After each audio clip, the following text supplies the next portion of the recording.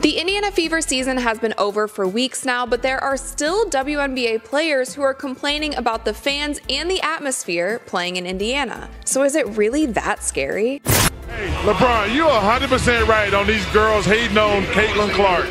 Y'all petty girls. Alyssa Thomas, in particular, has been quite outspoken. She's frustrated with the WNBA's low ratings, and instead of focusing on the game, she's blaming Caitlin Clark and accusing her fans of racism. But let's take a step back and really think about what's going on. Caitlin Clark came into the league and quickly made a name for herself. She broke records, brought in large crowds, and became the face of the game. She didn't just play basketball, she brought excitement to every game she was in. Her presence alone had fans flocking to the arenas and tuning in from home. If Caitlin wasn't playing, the excitement seemed to vanish. We don't want fans that are going to degrade us and call us names. I mean, we already see what's happening in the world. Something needs to be done, whether it's, them checking their fans. Alyssa Thomas doesn't seem to see it that way, though. She's convinced the issue isn't the WNBA's inability to draw attention, but rather Caitlin Clark herself and her fan base. Thomas made bold claims after a playoff series, calling out Clark's fans as being racist. She didn't just stop there. She brought attention to how, once Indiana was eliminated from the playoffs, those fans didn't stick around. For Thomas, it seems like an attack on Caitlin Clark, as if she's the reason why people aren't interested in watching the WNBA. We all know what this really is. It's an attack on Caitlin Clark. Caitlin Clark's the wrong face for this league because her fans are so racist. It's not just Alyssa Thomas feeling this way either. Angel Reese, another top player, had her moment in the spotlight when she boldly stated that people were watching women's basketball because of her. However, after Caitlin Clark was knocked out of the playoffs, it seemed like the spotlight shifted. Reese found herself in a situation where the audience that once cheered for her wasn't as excited anymore. The spotlight dimmed, and she was left trying to figure out why the energy she once felt wasn't there. Yeah, the reason why we watching women's basketball is not just because of one person, it's because of me too, and I want y'all to realize that. The problem is clear. Fans are coming to the games for Caitlin Clark, not for the other players. The attention the WNBA received this season had a lot to do with her presence. When the Fever were still in the playoffs, the viewership was high. As soon as they were out, the ratings tanked. It's almost as if the league is relying too heavily on one player to keep the momentum going. And maybe she hasn't felt this type of energy in arenas her entire career, and specifically when they're playing against the Indiana Fever, because the WNBA has never seen fans like they have this season. Let's look at the numbers. The WNBA saw a surge in popularity this year, but the reality is that a significant portion of that success is due to Caitlin Clark. For example, when Clark played for the Indiana Fever, the games had massive viewership. Her games brought in millions of viewers, numbers the WNBA had never seen before. It's hard to ignore the impact she's had. The Fever's playoff series against the Connecticut Sun brought in over 3 million viewers, the most ever for a WNBA game. That's a huge deal. Should your scenario take place, Jason, and it steadily declines, I wonder, this actually needs to be studied. What other sports league has diminishing ratings as you get closer to the championship?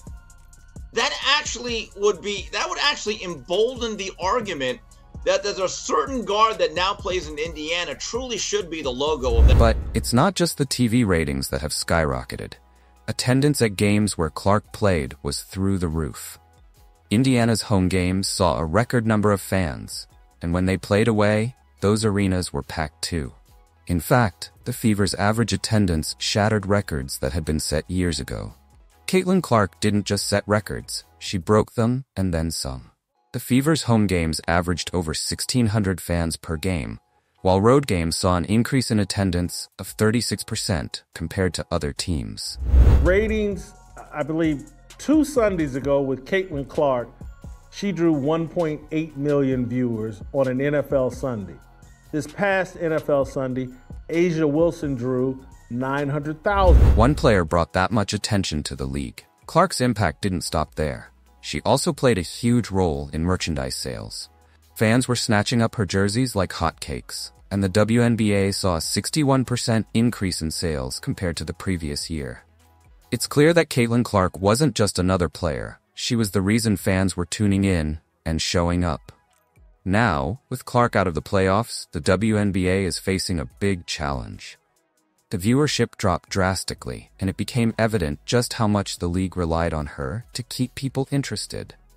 Without her, the WNBA struggled to maintain the momentum it had built during the regular season. For example, the first weekend of the WNBA playoffs without Caitlin Clark saw a significant dip in attention and viewership. The games just didn't draw the same crowds, and it wasn't just the fans in the stands who were missing. Viewership on TV dropped as well. Some postseason games couldn't even pull in 500,000 viewers, a far cry from the numbers when Clark was still in the mix.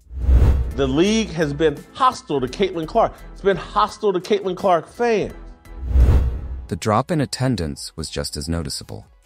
While the Fever's home games had been a huge success during the regular season, once they were out, the attendance numbers dropped sharply. Games that once drew thousands of fans were now struggling to get even 5,000 people in the stands.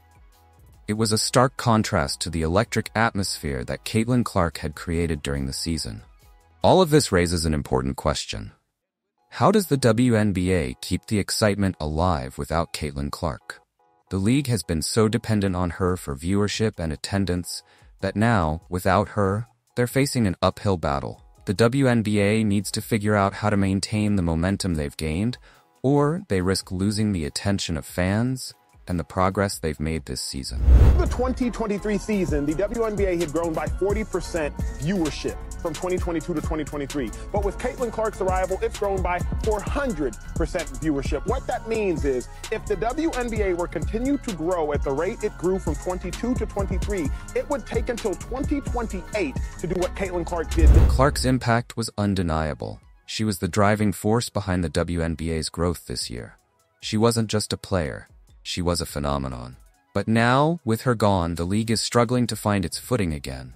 Can they continue to grow and attract fans without her? Only time will tell. The bottom line is that Caitlin Clark was the reason people were watching. She brought the excitement, the fans, and the ratings. But now, the WNBA is facing a tough road ahead without her. The question remains, how can the league keep moving forward without its biggest star? The Indiana Fever's sudden decline after Caitlin Clark's exit wasn't just a random fluke. It became painfully obvious that the league's success, in large part, hinged on her presence. But how did this all come to be? Caitlin Clark wasn't just any player. She came into the WNBA with an already massive following from her college days, where she dominated in every game she played. Number of viewers for WNBA games that Caitlin Clark is not in is like 3 to 4 million. When she's in the game, when it's her game playing, it's like 17 million. Yeah. Well, I also look at the attendance in the arena. Yes. It's 8 to 10,000 everywhere else. Caitlin Clark, 17,000. People weren't just watching her for her skills, they were hooked on the excitement and energy she brought to the court. When Clark joined the Fever, it was like the team went from being a regular contender to becoming the must-watch event of the season. For the first time, the Fever games became more than just basketball matches. They turned into full-blown events. The kind where people lined up outside the stadium just to catch a glimpse of the action.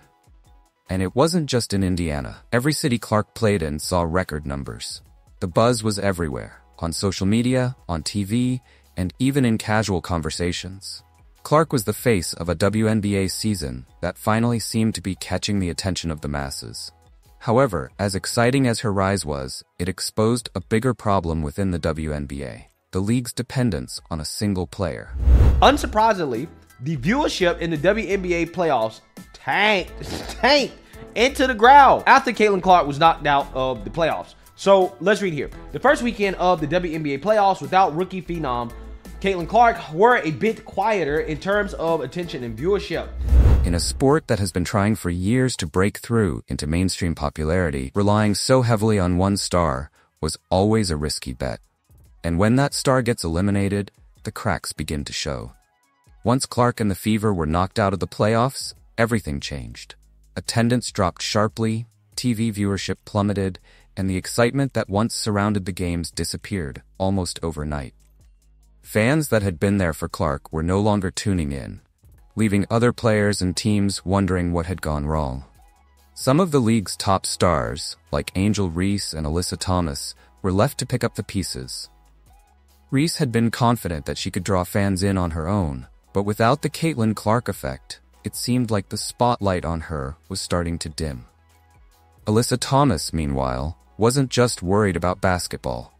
She spoke openly about the treatment of WNBA players and how some fans were behaving in ways that made her feel uncomfortable, even raising concerns about racist behavior from certain fan bases. It wasn't just about basketball anymore. It was about the WNBA's struggle to find its identity and its place in the larger sports world. With players like Thomas speaking out about these deeper issues, it became clear that the WNBA's challenges went beyond the court. They were dealing with a much larger problem: how to sustain the momentum they had built without relying on one star player to carry the weight. And it wasn't just the players feeling the pressure. The league itself was grappling with the sudden drop in viewership and attendance. The Fever had set a new record for attendance throughout the season, with over 34,000 fans coming out to watch their games. But after Clark's exit, those numbers took a nosedive, with some games barely managing to bring in 5,000 spectators. Let's just say the ratings aren't the same with Caitlin Clark and the Indiana Fever now eliminated.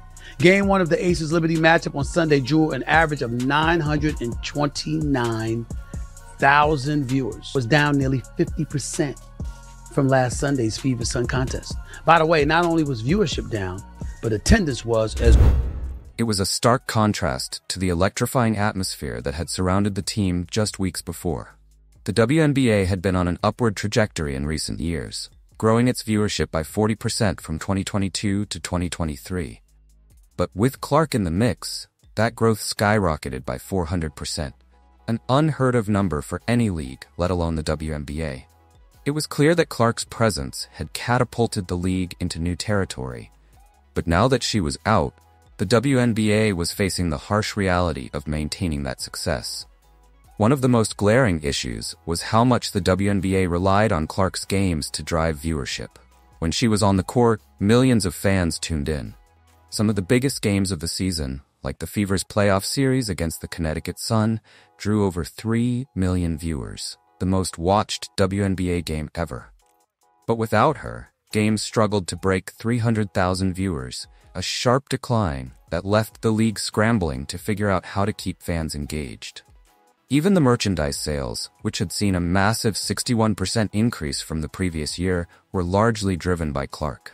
Fans were snatching up Caitlin Clark jerseys left and right, and her name became synonymous with WNBA fandom.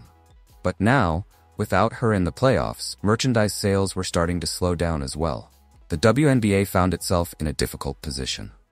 They had struck gold with Caitlin Clark, but the question remained: what happens when she's not around? How does the league continue to grow and thrive when one player has become the driving force behind its success? As the season wrapped up, it became clear that the WNBA had some serious work ahead. The league needed to find a way to build on the excitement Clark had brought and make sure that other players and teams could capture that same level of attention. It wasn't going to be easy, but it was necessary if the WNBA wanted to maintain the momentum it had gained. For players like Angel Reese and Alyssa Thomas, the challenge was even more personal. They had seen firsthand how much attention Clark had drawn and how much the league relied on her star power. Now they were faced with the task of stepping up and keeping fans engaged, even without Clark in the spotlight. The WNBA has always been a league full of talent and potential, but the 2024 season showed just how fragile its success can be. With Caitlin Clark leading the charge, the league had reached new heights, but her absence revealed just how much work was still needed to make sure the WNBA could stand on its own without relying on one player to carry the load. Thank you for joining us on this journey through the latest developments in the world of sports. If you enjoyed this video, please give us a thumbs up and subscribe to our channel for more updates and in-depth analyses. Don't forget to leave your thoughts and predictions in the comments below. We love hearing from you and appreciate your support. Until next time, keep enjoying the game and stay tuned for more exciting content.